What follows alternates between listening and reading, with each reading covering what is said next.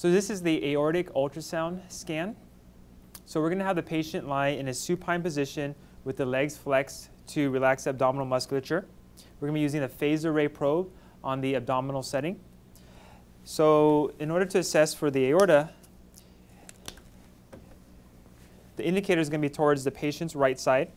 You want to start as epigastric as possible towards the subxiphoid area and get a transverse view of the aorta. So the key structures to identify for the aortic scan is looking for the spine shadow, which is identified here.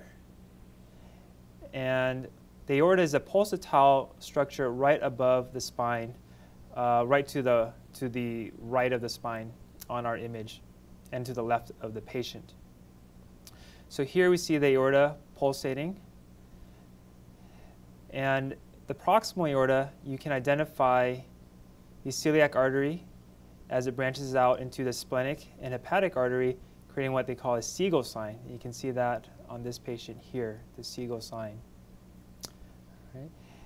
And this is the proximal aorta, and you want to measure 3 portions of the aorta, both the proximal, the mid, and the distal. So we're going to go to the mid now as you come down.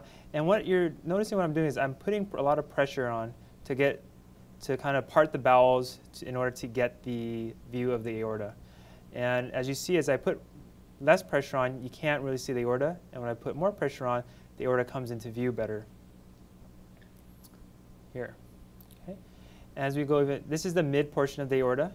And as we go even further down towards the umbilicus, the aorta, this is the distal portion of the aorta, and we have to decrease our depth because it's very superficial at this portion, and you can see that the bifurcation of the aorta at this point. There it bifurcates.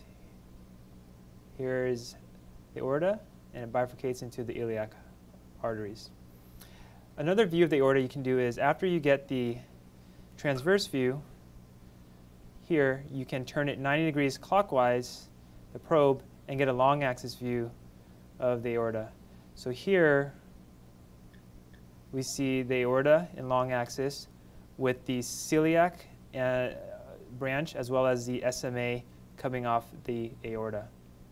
And when you're measuring the aorta, remember to measure outer to outer, looking for abdominal aortic aneurysm.